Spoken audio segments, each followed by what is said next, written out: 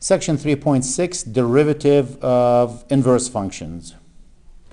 And basically we're talking about the basic trig function, the arc sine, arc cosine, arc secant, cosecant, cotangent. So the bottom line, we need to memorize these. I don't know if you can see them. It might be actually a better picture right here. Yep, we can see that. The derivative of arc sine is equal to arc sine of u, it's u sub prime over the square root of 1 minus u squared. The derivative of arc cosine of u, just like arc of sine, the only difference, the top is negative.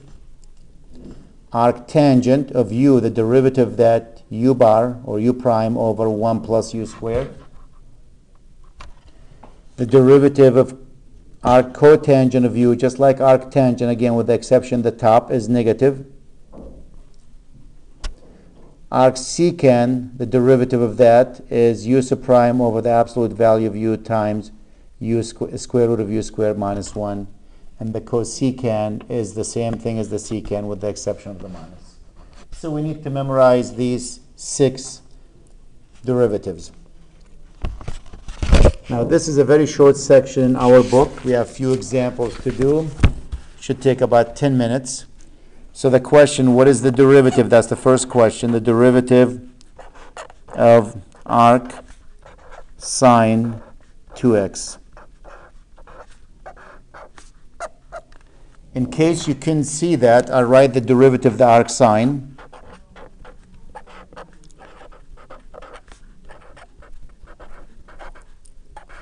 The derivative arc sine of u is equal to u sub prime over square root of 1 minus u squared. So in this example, u happens to be 2x. That's what u right there. So what's the derivative of that? 2. So plug in the information into this, and your answer is going to be 2 divided by the square root of 1 minus. Now square the 2x. What's 2x? The whole thing squared. 4x squared.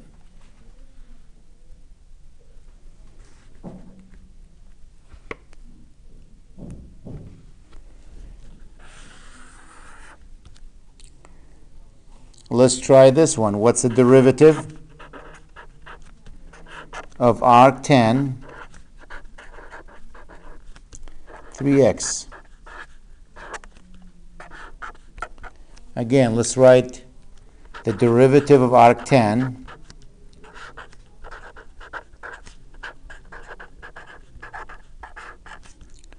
it's u sub prime over 1 plus u squared.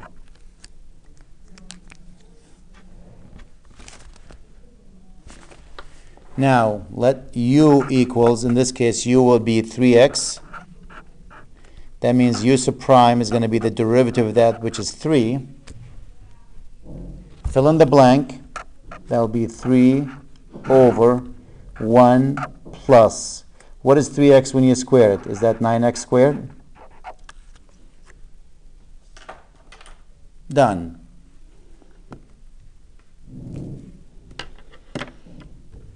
Couple more examples, then we'll go home.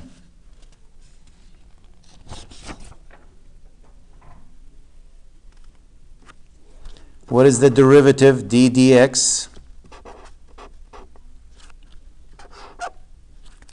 of arc cosine the square root of x?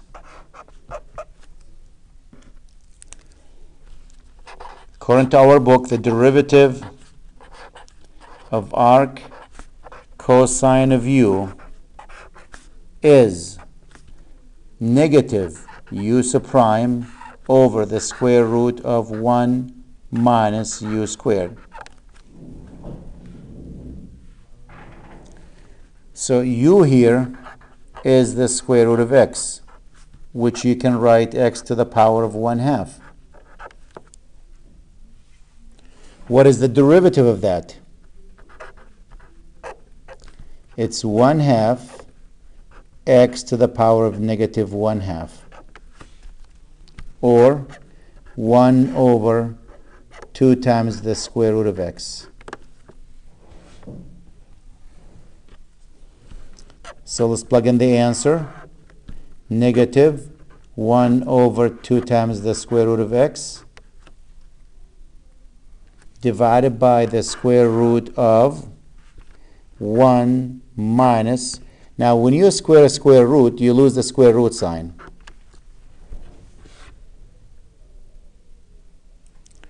And algebraically, if you simplify this, it's going to be negative 1/2 times the square root of x times the square root of 1 minus x.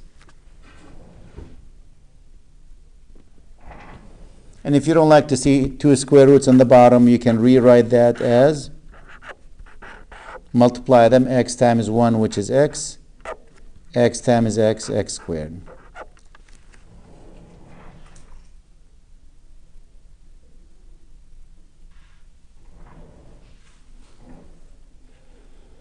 And the last one, notice again, if you memorize these rules, it's really straightforward. What's the derivative? dx we'll use instead of dt. I can make it dt of arc secant e to the 2t. Instead of x, we're using t. The derivative of arc secant u is u sub prime over absolute value of u times the square root of u squared minus 1. So if I know what u and u prime is, then I'm done. Well, u here is going to be e to the 2t.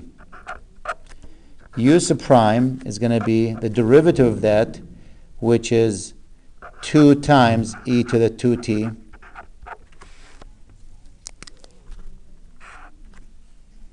So let's fill in the blank. 2e to the 2t. E to the 2t. Notice I didn't use an absolute value. Why not? Because this value is always a plus, and the absolute value of a positive number is the number itself. So this is always positive. I don't need the absolute value for that. E to the 2t squared, that's e to the 4t, not t squared, just 4t minus the 1. Why 4t? Because it's e to the 2t times e to the 2t, and when you multiply, you add your exponents. Now multiply them, you add them. So e to the 4t minus 1. And the only thing I can do at this point is simplify this, because these two will cancel each other out. And my final answer is going to be 2 divided by the square root of e to the 4t minus 1. And that is the last piece of tonight.